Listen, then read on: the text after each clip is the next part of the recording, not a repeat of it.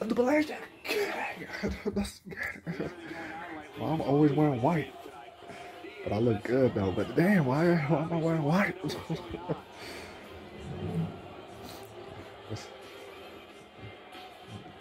To me, the white, fuck white, but when you wear white, that's a symbol of something. Well, I'm not a man that goes out seeking conflict, and the conflict pretty much starts with me. Conflicts be starting first, and I just finish the conflict, and I finish and I bury it. You see, like I said, no one is gonna stop the Belizean King.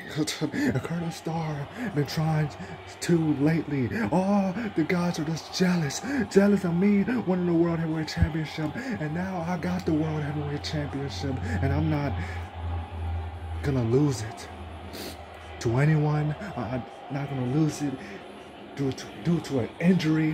Not gonna relinquish it. I got the World Heavyweight Championship, and I'm gonna hold that championship as long as I want. So everyone could back off.